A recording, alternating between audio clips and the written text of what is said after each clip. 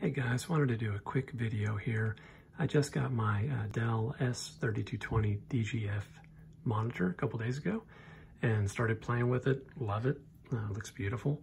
One thing that I noticed, and I couldn't find any answers on the forums, was there's this green tint that keeps happening whenever I try to watch a video in full screen.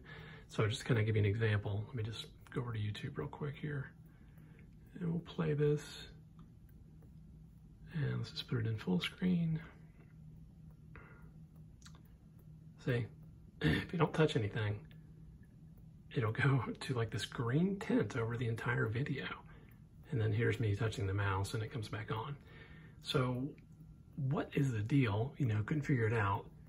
And then after doing some reading and kind of searching around, what's happening is this is defaulting to a Smart HDR mode. And it's causing this issue because I'm using it with my Mac right now, and it's not an HDR compatible device. So the first thing you need to do if you're just going to be using it as a regular monitor is probably go ahead and turn off the Smart HDR. So here's Smart HDR desktop.